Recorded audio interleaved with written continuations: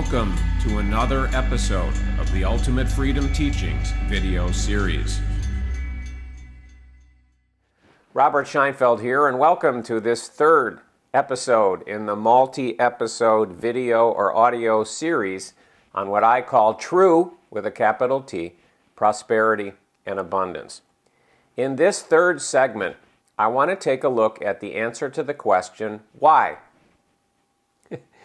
Odds are you found your way to this experience here because you want to experience more prosperity in your life, more abundance in your life, and that filters down into, in general, more money, more stuff, more things, more freedom, more opportunities, whatever, but you want more of it. Somehow you're feeling limited and restricted and you want more prosperity and abundance. So the big zillion-dollar question is why?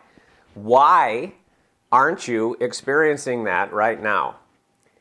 And unlike the first two segments in this series, which somebody could have talked about who teaches a variety of different things all over the world, now we're starting to get into some of the things that are really unique about the teachings that I share and the unique pieces of the puzzle that I have to offer that, to my bias, aren't being offered by anybody else anywhere at all, or not in the same way that I do. And it starts to get towards what I consider to be the truthful, with a capital T, answer to that question. Why? Why are you not experiencing the prosperity and the abundance, whatever you've decided that means to you, whether it's accurate or not? Why aren't you? Why haven't you been? Why aren't you now? If you did at some other point in your life, but you're in a phase right now where you're not experiencing, why? What's the answer to that question? Well, depending on the things that you've studied, the things that you believe in, the things that you've learned, the things you observed growing up, whatever, there are a lot of different answers to that question that you may have in your mind. And most of them point towards something wrong with you. You don't have the skill. You haven't developed the skill. You've got some lurking, sabotaging, limiting beliefs in your subconscious mind that are blocking you or sabotaging you. You aren't doing the right things. You're doing the wrong things. And then there's all these people, battle cries, saying, hey, I can help you solve whatever that problem is. And there's all kinds of different prescriptions and techniques and things you can listen to and things you can watch and things you can do to change your mindset, have more of a prosperity, consciousness, whatever it is. And so there's all kinds of reasons for why you're not experiencing it now. I'm going to invite you and I'm going to warn you. If you're aware of the teachings that I share, what I'm about to say won't be as much of a shock to you or a shock at all, but if you've come to this video embracing a variety of other teachings and systems and methods and models, I'm going to warn you that you may not like what I'm about to say here. It may seem like it's bad news. To me, the truth is, with a capital T, it's not bad news at all. In fact, it couldn't be more opposite. It's the most positive news in the world, and it opens the doors to true, with a capital T, transformation, with a capital T, true prosperity and abundance versus the fake prosperity and abundance that most people seek and work so hard to try and achieve. So my answer to the question is, if you are not experiencing prosperity as you would define it now, abundance as you would define it now, the reason is from a big picture, and then there's subsets, more specific underlying of that. But the big answer to the question is because it's not part of your story. It's not part of your life purpose or your mission for that to be happening right now or at all, depending on how big your dreams or your visions or whatever might be. Now, I've talked about this. You can find stuff on my blog at robertscheinfeld.com. You can find stuff in my YouTube channel if that's how you happen to be looking at this. There's other things in the podcast if you happen to be listening to this about this. But one of the unique pieces of the puzzle that I offer, and I'm speaking very generally, I can get very general, I can get very specific, I'm going to speak very general now. All of us come into this life with a specific story that is intended for us to experience. It's generally called a mission or a life purpose in a lot of the spiritual, metaphysical, or other kinds of teachings. And that limits and restricts, and it determines what's going to happen and when. So the truthful, my bias, you can do what you want with it. My bias is the truthful answer to the question is, why have you not been historically experiencing the kind of prosperity and abundance that you want? Why aren't you now? The answer to the question is because historically or now, It's not part of your mission or purpose for that to be happening. Now, does that mean that you just kind of sit back and say, well, okay, fine, I'll let go of my desires for this or that or whatever? Sometimes in some stories, yes, that ultimately becomes what happens. But I'm not suggesting that at this point. There's another opportunity here. But that's the big picture answer. That's the big picture answer. If you study stories, if you take a look closely at the novels, the fiction that you read, if you love to read novels and great fiction, if you look at the TV show episodes, if you like to watch TV show episodes where you get really bonded to the characters and you tune in every week to see what's going to happen to them, or if you love movies or other forms of stories, and you look closely through a filter of prosperity and abundance, since that's what we're here talking about, what will you see?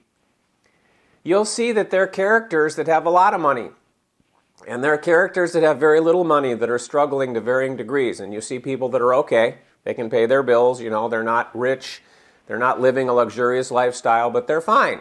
They do what they do, they pay their bills, they live the way they live, whatever it is. And you'll see people in movies, you'll see people in TV shows, you'll see people in novels, particularly if they're series, multiple books in a series of novels, that at one point didn't have a lot of money and then did. At one point had a lot of money and then lost it and didn't. Money is excellent, what I call raw material and building blocks for stories. And whether you have a lot, you have a little, it fluctuates, it changes as you get older at various points in your life. It opens the doors to different kinds of story opportunities, different kinds of things that can happen. It closes the door to other things that can keep your focus very limited and keep you very focused. What's coming to my mind right now is I remember seeing pictures of horses that were pulling carriages or whatever, and they would have these blinders on so they couldn't look to the sides, they could only look straight ahead. Money is a great thing to push on in our stories as a raw building block for stories, for making things possible, experiences, other kinds of things that I go into a lot more detail on in both the True Prosperity and the Ultimate Freedom teachings that I offer. It's a great thing to push on, because it changes everything.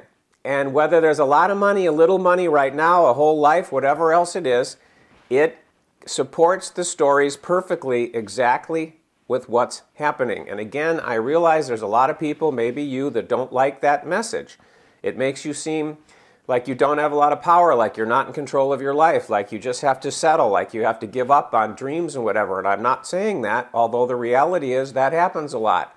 When somebody gets into a truthful with a capital T relationship with this human experience, as I call it. In my own story, at the time of this recording, which is coming towards the end of 2015, I'm 58 years old, and if I look back from, I first started earning money when I was in my 20s, when I left college, and so that's, let's say, it wasn't right when I was 20, but for simple math, let's just say there's been 38 years where I've been earning money. And if I look at those 38 years, there's been times, particularly when I was younger, that I was okay.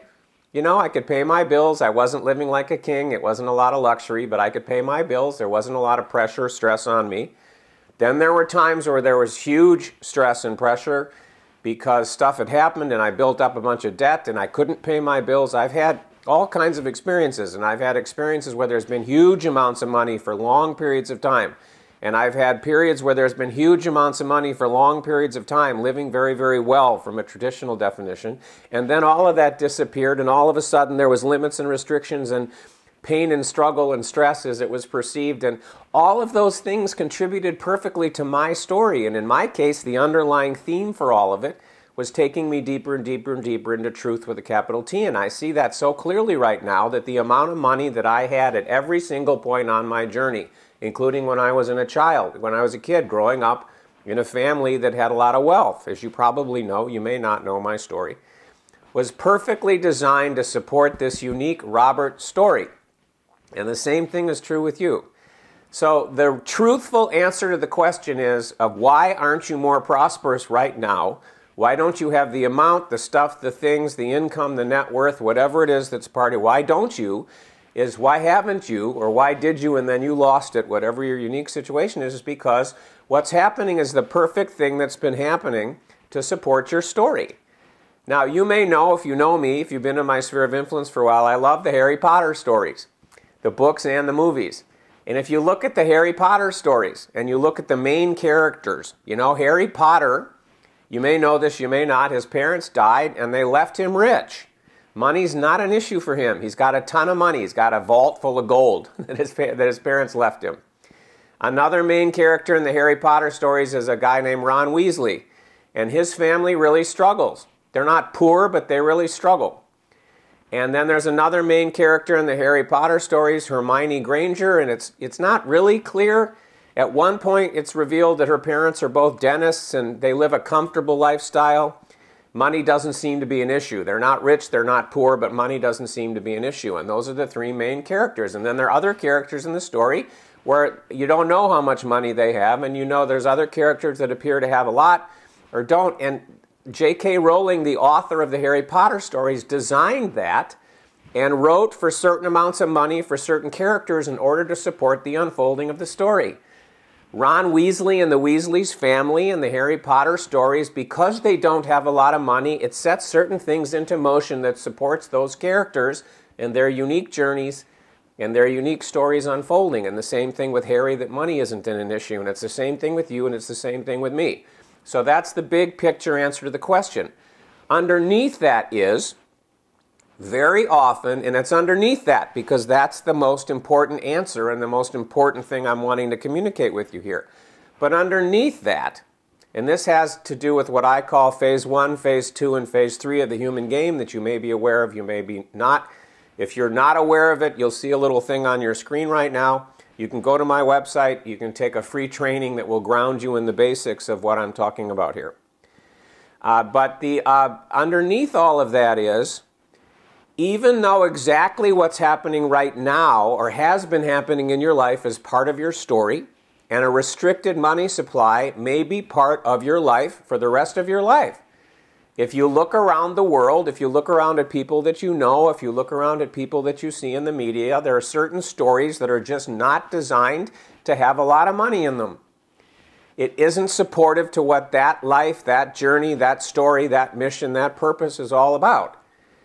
And a lot of those times, the people whose stories don't include having a lot more money or being very prosperous, according to tradition, they don't want it. They're totally content where they are. And then there are people whose stories are never to have a huge amount of money, whatever it is, but they want it. And so what's happening in their story, maybe with you, happened to me at various stages, is they don't have it and they're struggling against it and they're trying all these different strategies and techniques and changing their mindset and they're rewiring their brain and subconscious and all this stuff, trying to get more money, and they don't. And there's always this struggle and frustration from not, there's all kinds of different things. But if you study novels, as I said, if you study movies, if you study TV shows, there is change. There are characters that at one point in their story are struggling with money, and at another point in their life they're not. It opens up. And sometimes there's ups and downs. There's a little, there's a lot, there's a little, there's a lot, which is what's happened in my story a lot. But within stories, within mission and purpose, there is the possibility for these things to change. And that gets to the second answer to the question, and that's where I'm going to end this video, because we're going to go more deeply into it as we continue into the series. Remember, this is a series. This video, the first and second, aren't intended to be a complete story. I'm inviting you to come with me on a journey through this series. Little puzzle pieces, and then at the end it'll combine to a big picture and a conclusion and a prescription and a what do I do about, you know, how do I, whatever. But here the pieces that I wanted to give are my bias on the truthful with a capital T answer to the question, why am I not more prosperous now? If that's what's happening with you, whatever that looks like, whether it means that you're having trouble paying your bills, you're fine paying your bills, you just want a bunch of stuff that you can't have right now, whatever it looks like. Underneath it is, within the context of the story, within the context of the mission and purpose, there is something that is blocking the flow of abundance. And here I am not talking about the party line stuff, about subconscious beliefs and subconscious mind and wiring of the brain and all these different kinds of things that you probably studied and you probably tried to change in order to increase. I'm talking about something completely different. I'm talking about a completely different kind of a block that's blocking you from experiencing more prosperity that is in fact part of your story. But I also want to communicate it isn't part of everybody's story.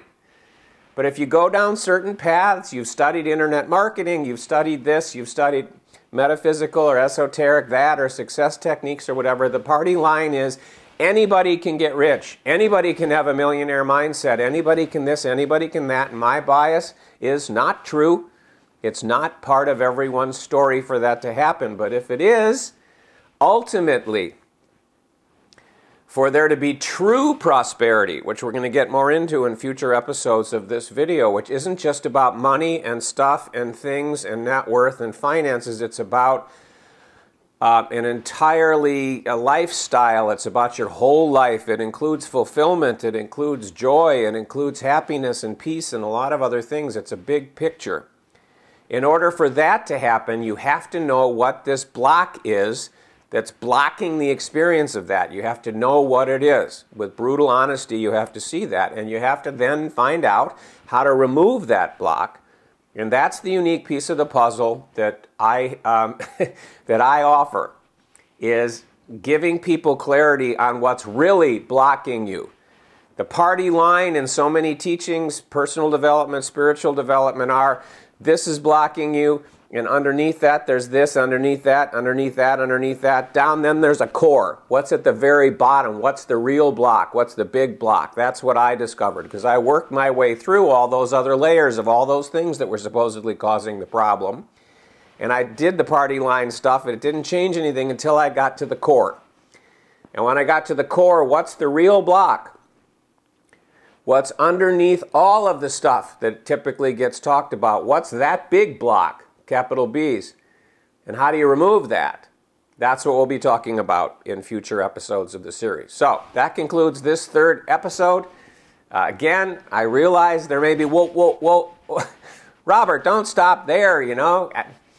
That's what this episode was designed to communicate, just that.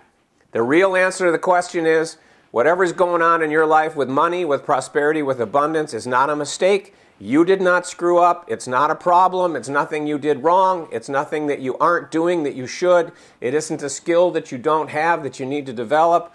All of that can appear to happen in the story, but the real reason is it's exactly the way it is now, like it is with all stories and all characters, with everything that happens to them, not just money and prosperity and abundance. It's because your story is unfolding beautifully, it's unfolding perfectly, and it has been all along. And whatever's been going on with the money supply has been brilliantly written by who you really are to support the unfolding of the story. Even if, and I know this intimately, this experience, even if you haven't liked it and you've struggled against it and you've ranted and raved and been angry and frustrated and whatever, and not being able to change it, all of that has been a perfect part of your story. And there is a way for all of that to change. Either the way you're feeling about it, what's happening with you day to day as it relates to all of this, and also the actual supply of prosperity, abundance, money, stuff, things, whatever that appears in the story. And that's what we'll get into in future episodes. So on that note, I'll say bye-bye for now.